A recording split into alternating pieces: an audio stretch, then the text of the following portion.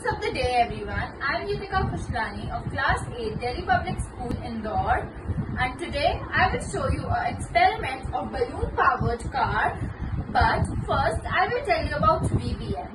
VVM, Vidyarthi Vigyan Manthan, is an exam for the students who are keen to know about science.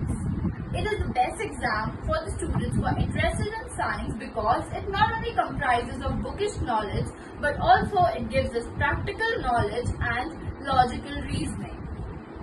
Also with that, it promotes any contribution about science. Now let's move to the experiment. First I will show you how to make this balloon powered car.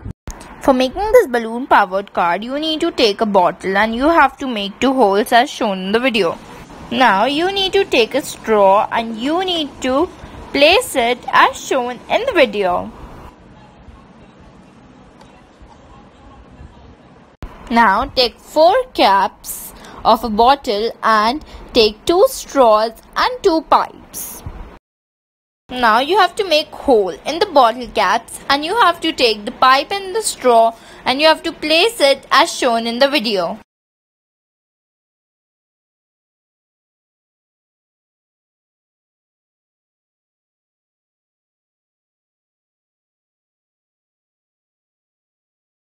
Now you need to place the tires at the bottom of the bottle with the help of a double-sided tape.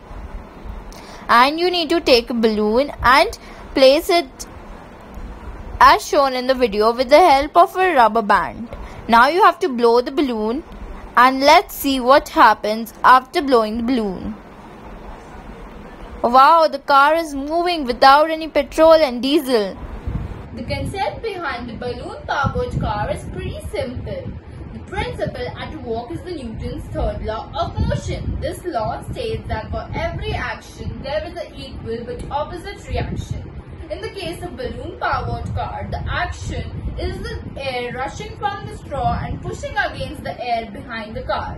The reaction is the air behind the car pushing against the car with the same force causing the forward movement of the car. Now, the second principle on which this car is working is as follows.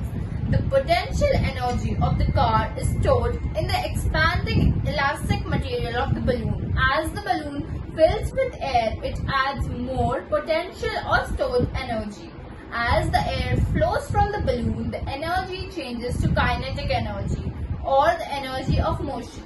The moving balloon-powered car is using the kinetic energy.